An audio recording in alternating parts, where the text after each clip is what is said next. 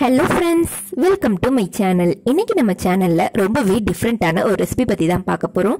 அதான் Burma style மீன் சீபியான். இந்த recipe எப்படி பண்ணணும்னு தெரிஞ்சுக்கிறதுக்கு முன்னாடி நீங்க நம்ம சேனலை சப்ஸ்கிரைப் பண்ணாம இருந்தா உடனே சப்ஸ்கிரைப் பண்ணிட்டு கூடவே பக்கத்துல இருக்க பெல் பட்டனையும் கிளிக் பண்ணுங்க. அப்பதான் நான் போடுற ஒவ்வொரு வீடியோ உங்களுக்கு உடனுக்குடன் வந்து சேரும். இப்போ நம்ம வீடியோக்குள்ளார போய் எப்படி பண்ணணுங்கிறத பார்க்கலாம் வாங்க. இன்னைக்கு வந்து பாத்தீங்கன்னா நம்ம விறகடுப்புல தான் செய்ய போறோம். அதுவுமே ரொம்ப ஸ்பெஷலான ஒரு டிஷ் தான். பர்மாலேயே ரொம்ப ஃபேமஸ்னு சொல்லலாம். அது வந்து என்னன்னு பார்த்தீங்கன்னா மீன் சீபியான். இந்த டிஷ் தான் நம்ம வந்து இன்னைக்கு பண்ண போகிறோம். இப்போ இதுக்கு வந்து நம்ம ஒரு விறகடுப்பில் வந்து வானல் வச்சுக்கலாம். நல்லா ஹீட் ஆனோன்னே அதில் வந்து நம்ம எண்ணெய் சேர்த்துக்கலாம். இதுக்கு வந்து பார்த்தீங்கன்னா ஒரு 4 ஸ்பூன் வந்து எண்ணெய் சேர்த்துக்கோங்க. சமையல் எண்ணெய் தான். இப்போது எண்ணெய் நல்லா காஞ்சதும் அதில் வந்து நம்ம இதில் வந்து பார்த்தீங்கன்னா இது வந்து வெங்காய பேஸ்ட்டு 3 வெங்காயம், அப்புறமா 10 பல்லு போல் பூண்டு, கொஞ்சமாக ஜீரகம் சேர்த்து இந்த மாதிரி அரைச்சி வச்சுக்கோங்க. ரொம்ப மையாக அரைச்சிடாதீங்க, கொஞ்சம் கொர இந்த மாதிரியே அரைச்சி வச்சுக்கோங்க. இது வந்து பார்த்திங்கன்னா பச்சை மிளகா 3 பச்சை மிளகாயை கீறி வச்சுருக்கேன். இந்த மாதிரி கீறிக்கோங்க. கொஞ்சமாக கொத்தமல்லி கருவேப்பிலையும் நம்ம எடுத்துக்கலாம். இப்போது வெங்காயம் சேர்த்து தாளிச்சிக்கலாம். இப்போ ஃபஸ்ட்டு நம்ம அரைச்சி வச்சுருக்க வெங்காயம் பேஸ்ட்டை சேர்த்துக்கலாம். இது நல்லா வதங்கினதும் அதுக்கப்புறமா வந்து நம்ம பச்சை மிளகாயை சேர்த்துக்கலாம். பாருங்க, இப்போ வந்து வெங்காயம் நல்லா வதங்கினதுக்கு அப்புறமா இதில் நம்ம பச்சை மிளகாய் சேர்த்துக்கலாம். பச்சை மிளகாயும் சேர்த்து நல்லா வதக்கிக்கலாம். இது வந்து பார்த்தீங்கன்னா தக்காளி சாறு 6 தக்காளியை வந்து நல்லா நைஸாக அரைச்சி வச்சுருக்கேன். இந்த மாதிரி அரைச்சி சேர்த்திங்கன்னா நல்லா டேஸ்ட்டு கிடைக்கும். அப்படி இல்லைன்னா நீங்கள் வந்து கையாலே பிணைஞ்சு விட்டு கூட சேர்த்துக்கலாம். ஆனால் இந்த மாதிரி அரைச்சி சேர்த்தோம்னா நல்ல டேஸ்ட்டாக இருக்கும். அது நல்லா வதங்கினதுக்கு அப்புறமா நம்ம வந்து தக்காளி பேஸ்ட்டை சேர்த்துக்கலாம். இப்போ நல்லா வதங்கிருச்சு. நம்ம வந்து தக்காளி பேஸ்ட்டை சேர்த்துக்கலாம். கொஞ்சம் கொஞ்சமாக சேர்த்து கிண்டி விட்டுட்டு அதுக்கப்புறமா ஊற்றுங்க. ஒரேடியாக சேர்க்காதீங்க. இப்போ பாருங்கள், நம்ம தக்காளி பேஸ்ட் வந்து எல்லாத்தையுமே சேர்த்தாச்சு. இப்போ வந்து அதில் நம்ம கொஞ்சமாக காரத்திற்கு ஏற்ப மிளகாய் தூள் சேர்த்துக்கலாம். இந்த மிளகாய் தூள் சேர்க்கறதுக்கு பதிலாக நம்ம காஞ்சி மிளகாய் இருக்கு இல்லையா, அதை வந்து கொஞ்சம் நேரம் ஊற வச்சு அரைச்சி பேஸ்ட் மாதிரி அரைச்சி சேர்த்தோம்னா அப்போ இன்னும் நல்லா டேஸ்ட்டாக இருக்கும். அந்த மாதிரி கூட நம்ம சேர்க்கலாம். நான் வந்து இன்றைக்கி 2 ஸ்பூன் அளவுக்கு மிளகாய் தூள் சேர்த்துருக்கேன்.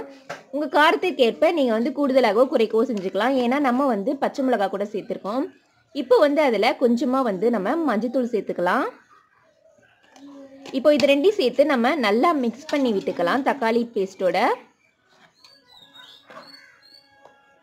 இப்போ நல்லா மிக்ஸ் பண்ணி விட்டுட்டு இருக்கோம். இது நல்லா கொதிச்சதுக்கு அப்புறமா நம்ம வந்து மீன் சேர்த்துக்கலாம்.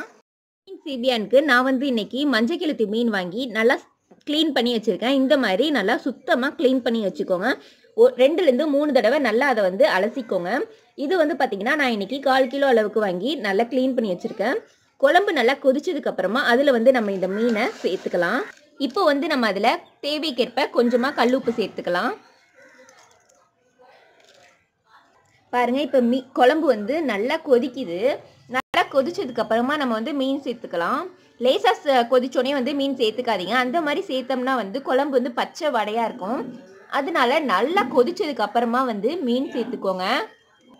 கொஞ்சம் கொஞ்சமாக வந்து நம்ம எல்லா மீனுமே சேர்த்துக்கலாம். ஒரு தடவை உங்கள் வீட்லேயும் கண்டிப்பாக இந்த மாதிரி மீன் குழம்பு வச்சு பாருங்கள். அதுவும் மண் அடுப்பில். இதுக்கு பதிலாக நீங்கள் மண் பாத்திரம் கூட யூஸ் பண்ணலாம். அப்படி யூஸ் பண்ணோம்னா ரொம்பவே நல்ல டேஸ்ட்டாக இருக்கும். ஒரு தடவை நீங்கள் வச்சிங்கன்னா கண்டிப்பாக மறுபடியும் வச்சுக்கிட்டே இருப்பீங்க. அந்த மாதிரி ஒரு டேஸ்ட்டாக இருக்கும். பர்மாலலாம் இது ரொம்பவே ஃபேமஸான குழம்பு. நீங்களும் கண்டிப்பாக உங்கள் வீட்டில் செஞ்சு பார்த்துட்டு எப்படி இருந்துச்சுன்னு எனக்கு சொல்லுங்கள். இப்போது மீன் போட்டதுக்கப்புறமா மூடி போட்டு நம்ம நல்லா கொதிக்கிற வரைக்கும் இருக்கட்டும். மீன் வேகட்டும். மூடி போட்டு வச்சிடலாம் அது வரைக்கும்.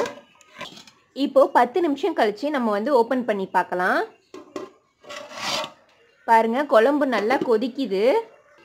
மீன் கூட ரொம்பவே நல்லா வெந்துருச்சு. இப்போ வந்து நம்ம கடைசியாக கொஞ்சமாக மல்லித்தழை தூவி இறக்கிடலாம். பாருங்கள், அவ்வளோதான். நம்மளோட சூப்பரான பர்மா ஸ்டைல் மீன் சீபியான் ரெடி ஆயிடுச்சு. பாருங்க, நல்லா கம்மன்னு சூப்பராக நம்மளோட பர்மா ஸ்டைல் மீன் சீபியான் ரெடி ஆயிடுச்சு. நீங்களும் கண்டிப்பாக உங்கள் வீட்டில் இந்த ரெசிபியை செஞ்சு பாருங்கள். ஒரு தடவை சாப்பாட்டில் போட்டு சாப்பிட்டு பாருங்கள். ரொம்பவே சூப்பராக இருக்கும். ஒரு அட்டகாசமான ரெசிபின்னு கூட நம்ம இதை வந்து சொல்லலாம். இந்த வீடியோ உங்களுக்கு பிடிச்சிருந்துச்சுன்னா லைக் பண்ணுங்கள், ஷேர் பண்ணி கமெண்ட் பண்ணுங்கள். இது வரைக்கும் நீங்கள் நம்ம சேனலை சப்ஸ்கிரைப் பண்ணாமல் இருந்தால் உடனே சப்ஸ்கிரைப் பண்ணிவிட்டு கூடவே பக்கத்தில் இருக்க பெல் பட்டனையும் கிளிக் பண்ணுங்கள். இதே மாதிரி ஒரு சூப்பரான ரெசிபியோட அடுத்த வீடியோவில் நான் உங்களை சந்திக்கிறேன். தேங்க்யூ.